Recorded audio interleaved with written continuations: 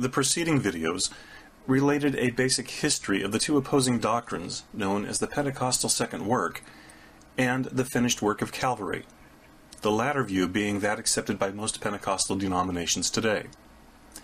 We reviewed some of the history of Azusa Street and how the chief proponent of the latter doctrine, William Durham, fought a successful campaign against the erroneous view set forth by the Wesleyan Pentecostals, who were mistaking the baptism of the Holy Spirit as a culminating event rather than as their baptism into the body of Christ, a sort of higher attainment in sanctification. Durham's preaching came with powerful manifestations of the Spirit's presence. However, as related in the previous video, what he was preaching was simply the proper evangelistic message, rather than a comprehensive theology of Pentecost, modeling the plan of redemption. However, as Durham was preaching this message as the alternative to what was put forward by John Wesley and John Fletcher as a comprehensive model of redemption, well, this is what Pentecostals accepted the finished work doctrine as being, thus stopping short of a further theological consideration of a model incorporating the Pentecostal experience known as the baptism of the Holy Spirit. As related earlier, part of Durham's argument against the second work doctrine was the terribly poor fruit it produced in its advocates. The doctrine seemed to lead them into presumption concerning their spiritual attainment. It had the strong tendency to lead entire assemblies and denominations into legalism and into rigid standards of behavior which seemed to stand in the place of true holiness in word and in conduct. In other words, Durham held the doctrine up to the light of the fruit it produced. And so, it seems only fair that the finished work doctrine be held up to that same standard, the standard of its fruit, and whether it has produced true holiness. So let us consider some of the Pentecostal history following Durham by considering the life, the ministry, and the legacy of perhaps his most well-known disciple, Aimee Semple McPherson, the founder of the International Church of the Foursquare Gospel. This venture would seem particularly appropriate given the fact that not only did Miss McPherson pick up the doctrine and forcefully communicate it to the world and to the church, well, she was also a direct disciple of William Durham, who carried a powerful spiritual mantle away from his ministry. And not only this, but McPherson advanced the doctrine of the finished work further down the slope of its logical extreme in her hallmark doctrine, the doctrine for which her denomination is even named, the Foursquare Gospel.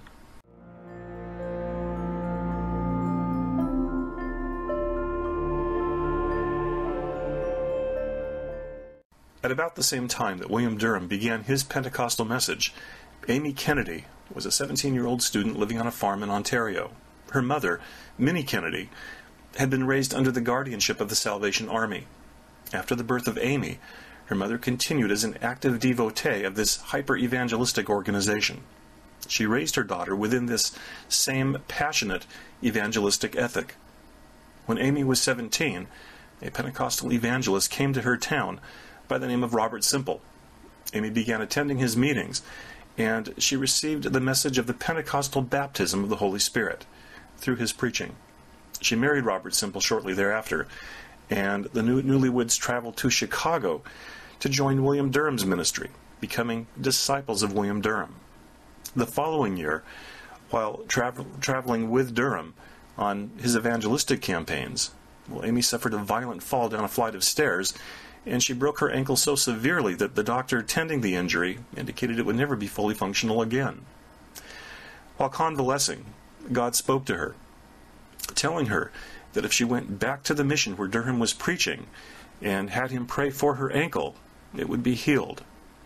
She returned to the mission on crutches and took a seat where Durham was preaching. As Durham walked up to where she was sitting, he uttered a few sentences in tongues and laid his hands on her foot, saying, "In the name of Jesus, receive your healing." She describes a feeling like that of an electrical shock in her foot that began to flow through her entire body, causing her to shake and tremble. Feeling the pain give way to a strange coolness, she asked that the cast be cut away. Her ankle had been healed, which she demonstrated by leaping, dancing, and giving testimony. We should bear in mind that the time and place of this healing represented ground zero of the Pentecostal re-advent, given Durham's key role in Pentecost. Several months later, her husband announced that they would be traveling as missionaries to China. Robert and Aimee Semple arrived in Hong Kong in June of 1910 and began traveling throughout China. Their mission soon had catastrophic results. Miserable over their living conditions, Aimee became frantic with her husband, and after a few months of pregnancy, both of them became deathly sick with malaria. Robert was in worse shape because he also had dysentery. He died on August 17th in Hong Kong, while Aimee remained in the hospital several more weeks to deliver a 4.5-pound baby girl. She was thereafter returned by steamer to San Francisco, and thence to her mother in New York City after a thoroughly disastrous experience as a Pentecostal missionary. She passed through several more difficult years, during which she married a man by the name of Harold McPherson. After having a second child, she began to suffer acutely from depression, resulting in McPherson taking his wife to a sanitarium on March 13th of 1913. During this time, Aimee maintained that she had a call to preach the gospel that was not being fulfilled. She then took her children and left her new husband, commencing upon a life of itinerant evangelistic preaching. It may be noteworthy that several months prior to her mental breakdown, William Durham, the man whose ministry was the focus of doctrine for the Pentecostal movement, unexpectedly died at just 39 years of age, and under remarkable circumstances, as we related in a previous video.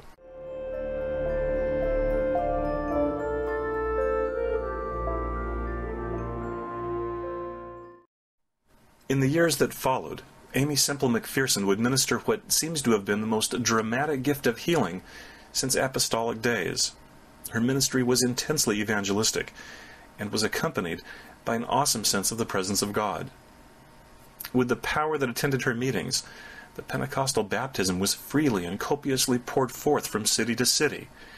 Dramatic displays of the blind recovering sight, the deaf their hearing, the crippled walking, and the diseased recovering brought her meteoric success as an evangelist, as well as it brought her into national prominence. Her ministry may have been the most spectacular demonstration the world has seen in modern times.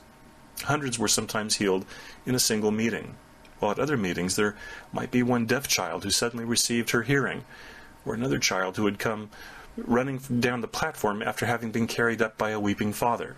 A testament and metaphor for what God would do through the means of the baptism of the Holy Ghost, to bring forth His kingdom. The miracles were clear, well documented, widely attested to, and often very dramatic.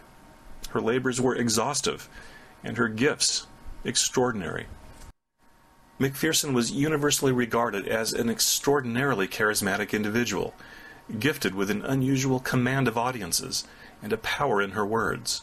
Oddly, film footage of her speaking sometimes presents a rather melodramatic delivery bordering on the pretentious. Give me a burden for souls, Lord. Give me a love for the lost.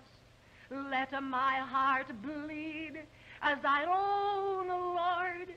Give me a burden for souls. She would always appear in costume of some form, sometimes in a nurse's uniform, sometimes in flowing liturgical robes. In the later days of her ministry in the Angelus Temple, her movements were observed with pomp and ceremony, her coming and going with parades and fanfare. Her manner and methods were entirely unfamiliar with anything the Pentecostal movement had seen. The McPherson ministry was powerfully anointed for success, evident in the area of outreach and evangelism. Yet this may have been a power substantially limited by misdirection. McPherson did not preach holiness, at least not in the tradition of the holiness teachers of the bygone century, and certainly not in the Wesleyan tradition. Newly arrived Angelinos especially embraced her joyous message. Renewed health and prosperity in this life, as well as salvation in the next. Her soothing words set her apart from other evangelists of the time, who emphasized guilt, fear, and denial.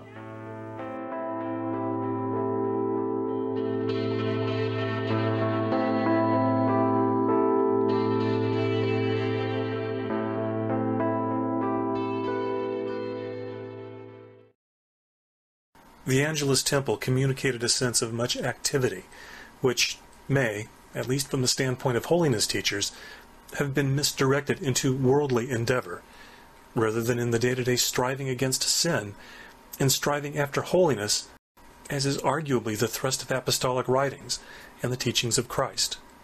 Therefore, McPherson's ministry and the heated activities of the Angelus Temple became embroiled in worldly affairs. She helped the city of Los Angeles in that respect because many good men got into office because of the radio. And they knew that if they appeared on her program, that they would get a lot of votes, too. She was very influential.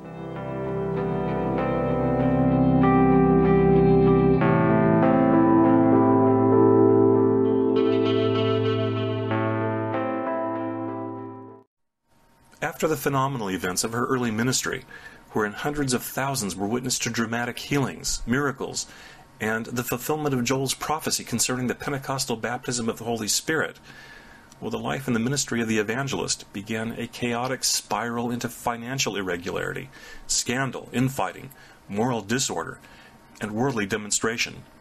In fact, it's hard to gain a full sense of the turmoil and the disorder of her life and ministry without reading a full biographical account of it.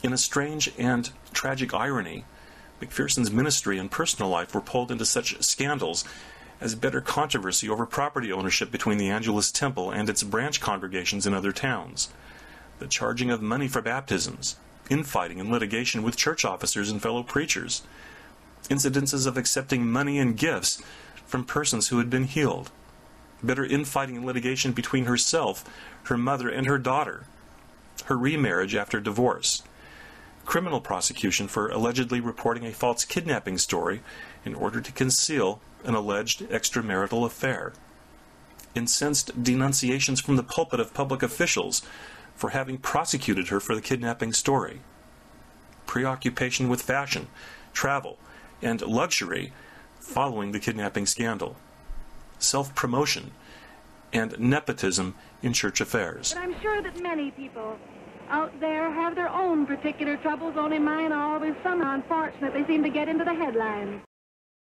What began as a dramatic witness of the power of God to intervene in men's lives pursuant to the gospel of Jesus Christ proceeded into scandal and vice that is seldom found in the secular arena. These brought a substantial cloud upon her ministry and tore at the faith of many that had believed. The public approbation and admiration that she once enjoyed for her powerful message, accompanied by miracles of healing, turned into contempt and ridicule. The 1960 Oscar-winning movie Elmer Gantry clearly attempts to recreate her persona in the character played by Shirley Jones, who appears as a hypocritical evangelist dressed as a milkmaid dispensing the milk of the word, overdubbed with a distinctly McPherson-esque voice. A clear mockery by the world of the evangelistic message, and a practice which seemed to become more socially accepted and prevalent in American culture after the further abuses that occurred in the 1940s and 1950s under the healing evangelists of those revival years. In spite of the tragic direction it took, the fact that her ministry was used in a profound and nearly unprecedented way cannot be reasonably refuted. The McPherson ministry and proclamation of Pentecost, although not always consistently resonating, truly constituted a sign to the world.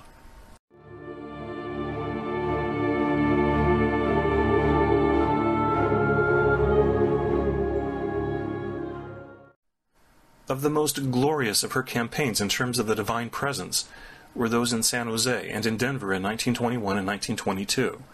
Crowds came from all over the country to witness such things as the blind recovering sight, deaf children being made to hear, the crippled rising to their feet, and the baptism of the Holy Spirit being poured out upon whomever would take the time to ask as a result of what they saw.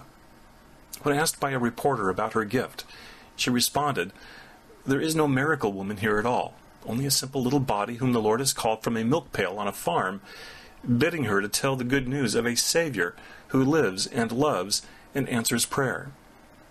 Well, this sounds as a quaint and humble thing to say, but it may be misleading. McPherson was not just called off the farm for a simple message of salvation, Rather, she was a direct understudy to William Durham, the man that had been given the message of Pentecost for the world, a message that he effectively proclaimed for only a few short years until his early death, a message that her husband, Robert Semple, proclaimed for only a few years until his untimely death, a message that seems to have been obscured by the failings in her own life and ministry. Nonetheless, the Spirit was poured out almost in spite of the failings of her ministry, and there's probably no ministry that so openly and powerfully declared Pentecost to the secular world than Aimee Semple McPherson's, whose life stood as a depiction of the church, commanded by the Spirit to wail like a virgin, girded with sackcloth, for the bridegroom of her youth. The Church of Jesus Christ holds precious promises, knowable only through faith in the lost bridegroom of her youth. But there is something about the Lord's baptism that we tend to forget, and which was expressed in prophetic form by McPherson in one of her early meetings. After a message in tongues, she took a vase and strewed its flowers on the platform. She then watered the flowers while singing that God would revive the saints of heaven with the latter rain. She then pantomimed the nailing of a person upon a cross, and she spoke in tongues again, and, as related in Daniel Epstein's biography of her, she interpreted the scene that just transpired. Behold, the Lord is calling. He is searching for a people for himself. Who will be willing to go all the way? Such a one will reign with me. Wilt thou follow me? Behold, the way is long, the night is dark, the road is thorny. Yet trust thou me, I will be with thee. Behold thy hands that are busy with the cares of the world. They must be nailed to the cross.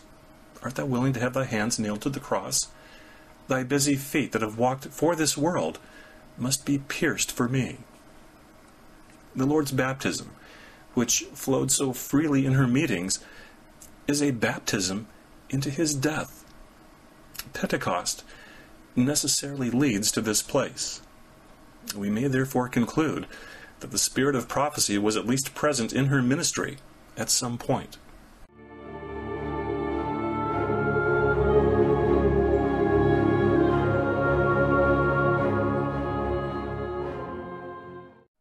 McPherson's preaching was in an affectionate and anecdotal style that was seldom threatening or demanding. In fact, she would sometimes criticize other preachers, such as Billy Sunday, whose method was to denounce sin in uncompromising and hellfire terms. Hers was a stark distinction to the tradition of the anointed Pentecostal preacher who spared no adjective in the condemnation of sin and insistence upon outward holiness. She distanced herself from the Pentecostal label. Her doctrine seems to have been substantially orthodox concerning the fundamental articles of the Christian faith. She preached the person and work of Jesus Christ with clarity and strength.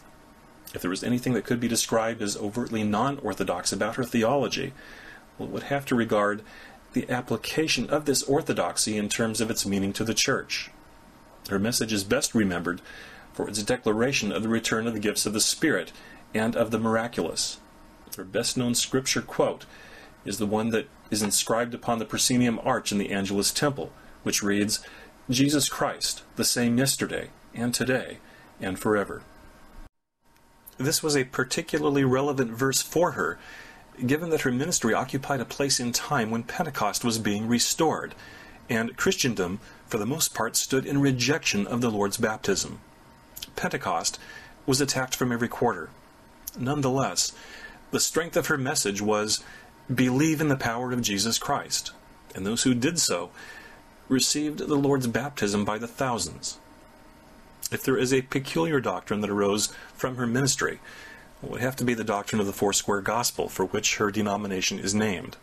The Foursquare Gospel perceives the work of God in the ministry of Jesus as having fourfold emphasis, proclaiming Jesus Christ, the Savior, baptizer in the Holy Spirit, healer, and soon-coming King.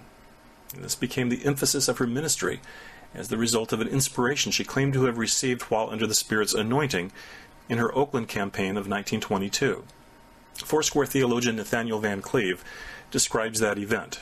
He writes, "She was preaching from Ezekiel 1:4-10 on the four faces of the living creature in Ezekiel's vision, those of a man, a lion, an ox, and an eagle. She describes the inspiration as follows. I thought upon the vision of the prophet Ezekiel. I stood still for a moment and listened, gripping the pulpit, almost shaking with wonder and joy. Then there burst from the white heat of my heart the words, Why? Why, it's the Foursquare Gospel. The Foursquare Gospel. Instantly, the Spirit bore witness. Waves, billows, oceans of praises rocked the audience, which was borne aloft on the rushing wind of the Holy Ghost revival. According to Van Cleve, this concept is also credited with the dramatic growth of the Foursquare denomination.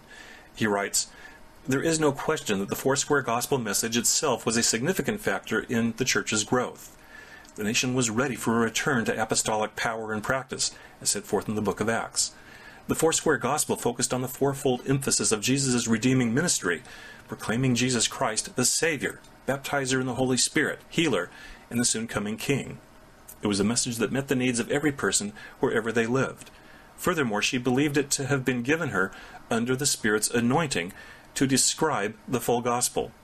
Second, in her understanding, the title baptizer in the Holy Spirit implied the giver of power for service rather than for sanctification.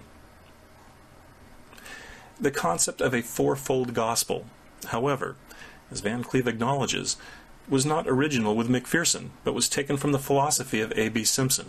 And this was the CMA's originally stated belief system during the time Semple and his organization were of the few to affirm the modern-day legitimacy of the charismatic gifts and to accommodate the possibility of their restoration. Semple framed this thematic statement under a belief that the restoration of truth from the time of the Protestant Reformation would culminate in a latter reign of the Spirit's outpouring. Thus, in Semple's mind, his fourfold gospel contemplated the Spirit's outpouring in proclaiming Jesus Christ as Savior, baptizer in the Holy Ghost, healer, and coming King. However, amidst the upheaval within his organization caused by his rejection of the Pentecostal doctrine of the baptism of the Holy Spirit, he ultimately revised this statement. Robert M. Anderson writes, Despite the deteriorating situation, decisive action was not taken until the 1912 council meeting. A new constitution was then adopted that included a doctrinal statement which pointedly revised the earlier formula of faith in Jesus Christ as Savior, baptizer in the Holy Ghost, healer, and coming King by substituting sanctifier for baptizer in the Holy Ghost. McPherson's inspiration, restoring the baptizer in the Holy Spirit in place of sanctifier, was simply a reversal of Semple's 1912 reaction against the Pentecostal teaching. But given she proclaimed the matter to be of divine inspiration, this leads to the question of what new truth did McPherson receive and propound by replacing sanctifier with baptizer in the Holy Spirit. And this is apparently the circumstance that Foursquare theologian Van Cleve tries to reconcile for us when he writes further, according to Foursquare doctrine, sanctification is imparted with regeneration initially, and in three ways progressively. The process of sanctification is brought about through, number one, the indwelling of the Spirit, number two, the devotional reading of the Word, and number three, the cleansing blood of Christ. The use of the name baptizer with the Holy Spirit does not imply an oversight of sanctification, but focuses upon the need of empowerment for service. It implies that sanctification is a work of both regeneration and the Spirit's continuous indwelling. Nonetheless, it is difficult to dismiss the logical implication of McPherson's divinely inspired edit as an implied disregard for Christ's work as sanctifier. The focus upon power for service does not seem to alleviate this implication. Van Cleve's rationale for McPherson's dispensing with the role of Christ as sanctifier in her fourfold gospel is that sanctification is already contemplated in initial regeneration and is progressive thereafter. In so stating, he has expressed an accurate summation of Durham's finished work doctrine, though he has still to rectify the concern. No matter how we approach the issue, Van Cleve's rationale must fail, as, number one, If we maintain that sanctification is contemplated within initial regeneration, well then why is initial regeneration itself absent from the fourfold gospel? Or number two, if we maintain that sanctification is entirely contemplated as a progressive work, well then how does said progressive work evade the office of Christ? Or three, if we accept Van Cleve's construction consistent with Durham's finished work, that sanctification involves both, well then why does neither sanctification nor either of its alleged component parts, that is, initial regeneration or progressive holiness, find representation within McPherson's Foursquare Gospel model? Well, recognizing the theological disorder of McPherson's inspiration should certainly warrant caution in its acceptance. We might first consider the arbitrary nature of her doctrine. She does not cite to the words of Christ, nor to any apostolic writing for this doctrine. Rather, her inspiration was rested upon Ezekiel's vision of the four-faced cherub, a tremendous leap of doctrine without any place to plant one's foot in the apostolic gospel. But remember, this arbitrarily derived arrangement did not originate with her, but rather with Aimee Semple. Semple's theoretical view of Pentecost did not contemplate the feast as a sanctifying experience. Rather, he viewed Pentecost as an empowering experience, enabling the Christian to lead an outwardly moral and upright life, and to evangelize for Christ.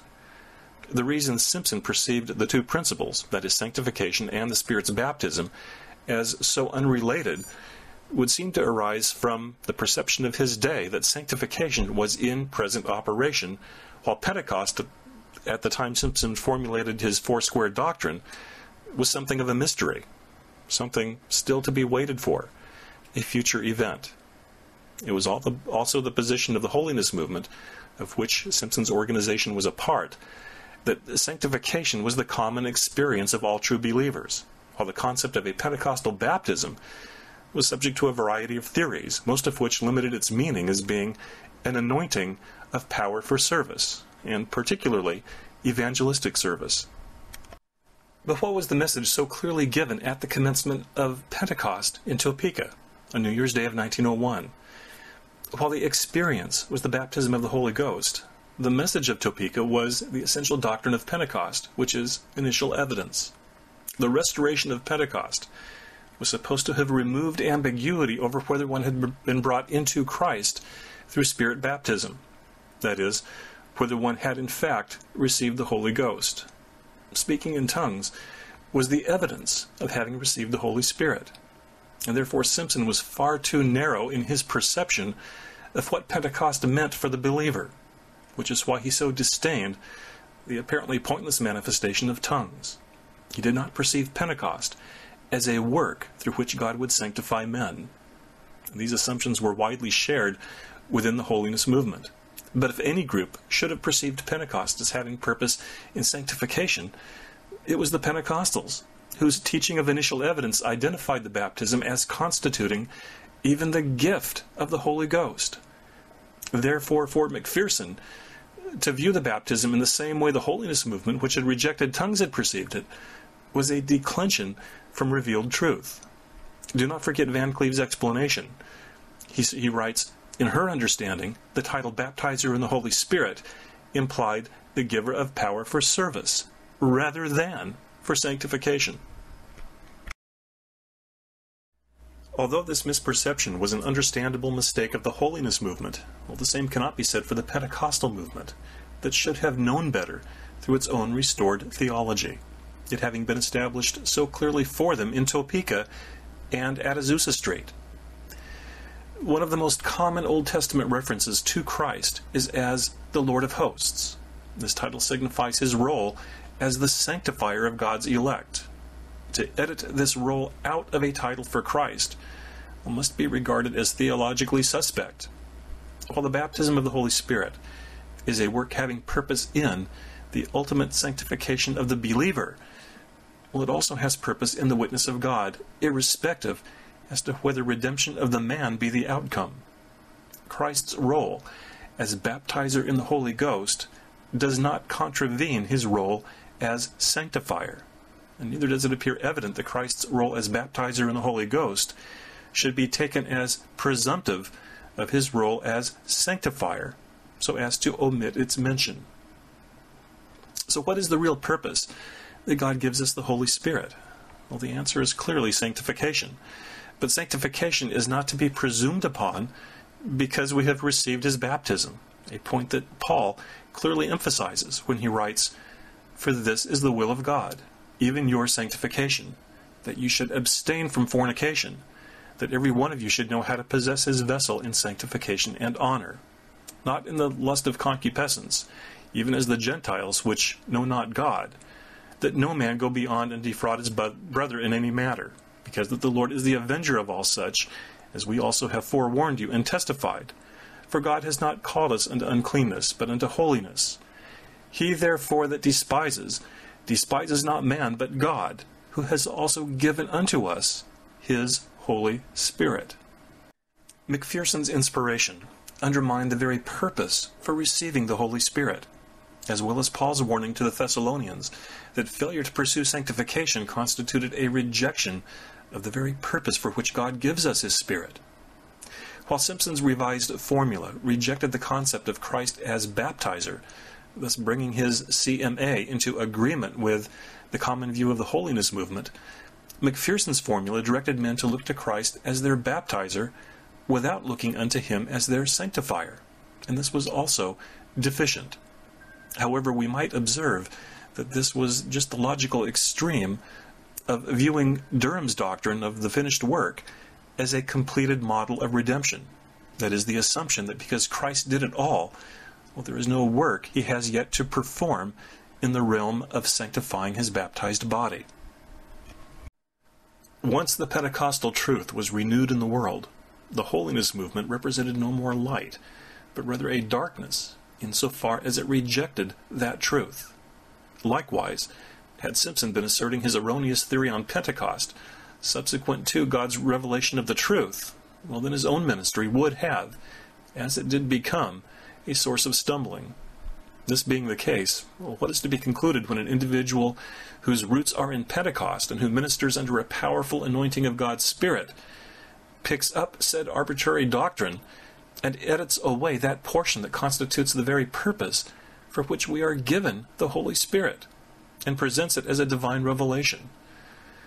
Well, Simpson may have originated an arbitrary doctrine, but it was McPherson's adaptation and prophetic mantle that rendered it prophetically false and spiritually damaging. As observed from Van Cleve's explanation, this Foursquare doctrine was by no means inconsistent with Durham's more general finished work doctrine. In fact, the finished work doctrine is even resorted to for theological cover, providing McPherson's new invention a semblance of correctness. This raises an inference that Durham's finished work may not be an entirely adequate explanation of sanctification in light of Pentecost, and that his entirely having dispensed with the Wesleyan view of sanctification might have been a mistake, one that diverted the greater part of the Pentecostal movement from its objective of sanctification. In looking to the lampstand model, we will find the integration of both the Wesleyan and the Durham Baptistic view of sanctification.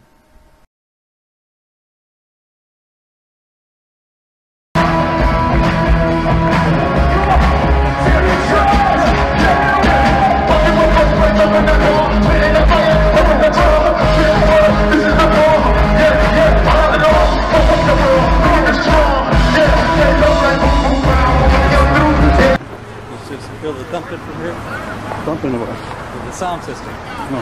Not even inside yet. Yeah. So here we go. The famous Aimee Semple. Here we go. But you in that, so of course you'll keep talking and not listen. We're going to go number what? Uh-oh. This all sound like my mama's church music. Absent an emphasis upon the work of sanctification as an office of Christ and purpose in his body, the church, the Foursquare has been at the head of Pentecostal denominations which borrow heavily from the world. The definite tendency of those Pentecostal denominations assertively holding the finished work doctrine as a comprehensive model of redemption has been to presume upon the declaration that Christ accomplished it all, so as to suppose that sanctification to be a fait accompli, when the Scripture makes it very clear it is not at all that.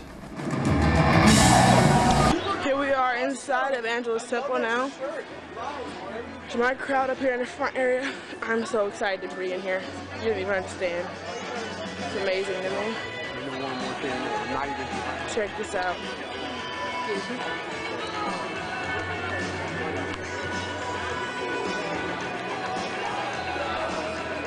It's been remodeled and redone and everything. It's really nice. I'm absolutely loving this. Screens and all this stuff. Balconies and everything going on here. Well, it's really awesome. This is way up at the top. The dome right here. They make crosses, that's so cool. It's very remodeled by the Dream Center. We own it and take care of it. Pastor's Matthew Barnett. And I'm back. Here I am on, I don't know what. It's the game. That's it. Time to sit down and get into a service, alright? Laters.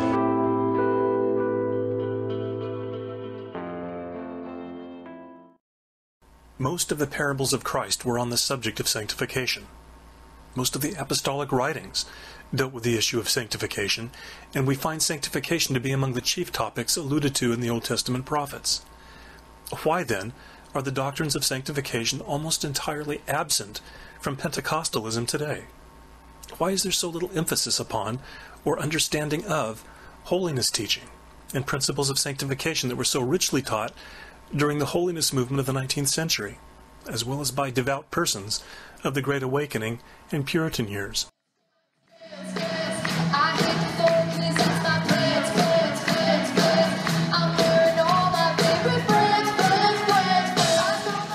Absent this principle upon which the church is to set itself, well, the church loses its way, without purpose in its motion, left to either drift back into the world, where its carnal impulses may more acceptably be fulfilled, or to grope along the wall of blind religion, with perhaps only the vague recollection of what was the original hope.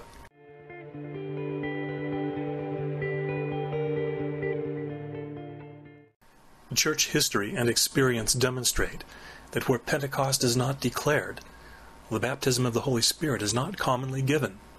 This also appears to be the case in the 19th century in regards to holiness teaching, where the Wesleyan doctrine of an instantaneous work of grace, also known as the divine and supernatural light under Jonathan Edwards' preaching, was not declared. It was seldom experienced. Experience with God tends to travel on the declaring of His Word on the matter. Absent the fundamental teachings on sanctification, that is, the Wesleyan doctrines within which the Pentecostal movement was birthed, well, the Pentecostal movement, although blessed with strong and favorable winds, lacked its rudder. Could it be something essential was left behind in the process of evangelizing the world under the divine motive force of Pentecost? Perhaps it's time to consider those teachings of the great Puritan authors, the Wesleyan doctrines on sanctification, within which God sent the modern renewal of the Pentecostal experience, and the teachings of many holiness figures who knew the work of God as an instantaneous interaction with God working deliverance from sin and setting the man upon the course of true holiness, empowered over his sin nature. No doubt, holiness will discover that Christ, indeed, performed the entire work, but not so as to diminish the man giving his all in the quest for sanctification, and so eternal life. For the prophetic encouragement even expresses it just this way.